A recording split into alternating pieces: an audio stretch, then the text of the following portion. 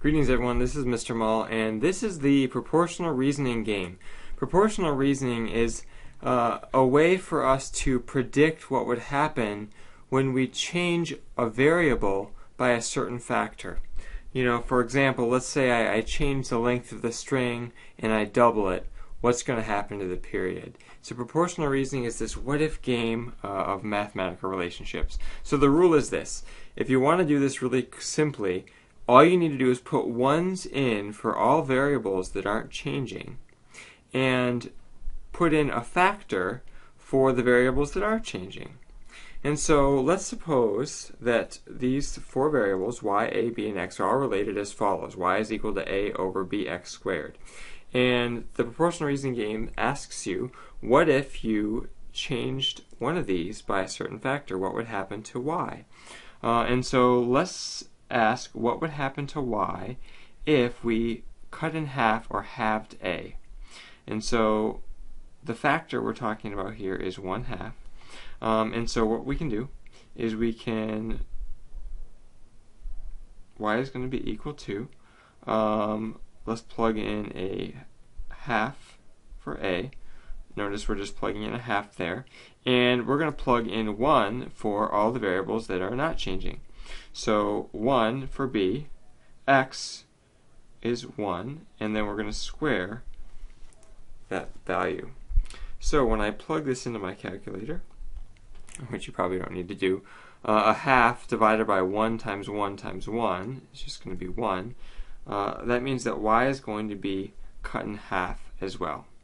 So in this experiment, if this were my equation, if I halved a, then y would be also halved. So we would say if I halved a, then y would, you could say, decrease by a factor of 2, increase by a factor of a half. It would be halved as well. Let's see if we took the same equation. Let's say we left a alone. We just keep a constant. We don't mess with x, but we mess with b. What if we cut b in half? Well, now I'm going to do the same thing. I'm going to plug 1 in for all the other things. So a is going to get a 1, x is going to get a 1, and I have to square it. And then b, I'm going to put the factor of a half in there for b.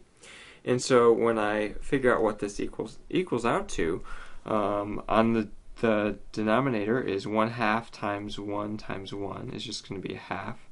So 1 divided by a half. When I divide by a fraction, I multiply by the reciprocal, and that's going to be equal to twice as much. So when I half b, y actually is doubled. Y is doubled. Another way you could say that is y is increased by a factor of 2. Okay, increased by a factor of 2. Let's look what would happen if we quadrupled b. So I take my original equation again, and let's assume that a and x are kept constant, and so we can do this same thing we just did. We're going to keep a constant, so I'm going to put a 1 in there.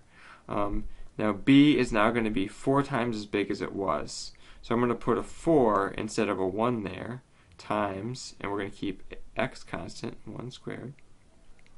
When I reduce that down, y is going to be equal to 1/4 of what it would be. So if I quadruple b, then y is affected by being decreased by a factor of 4 or quartered. Okay, so we'll say y is decreased by a factor of 4. Another way we could say that. The last one, I'll do one more example for you. What if we tripled the value for x? And so if I'm keeping the most simple equation possible, I plug in an 1 for an a, 1 for b, and now x is 3 times what it was. I'm going to put a 3 instead of a 1, and we have to square that. If x was tripled, y would be 1 divided by 9, because we square the 3. So y would be decreased by a factor of 9, or would be 1/9 as much as it would be if we tripled x. Okay, so y is decreased by a factor of 9. Okay, it would be getting that much smaller. So this is the proportional reasoning game. Plug in ones for everything that's not changing, plug in the factor for everything that is changing, and you can see how your variable is going to be affected. I hope that this was helpful.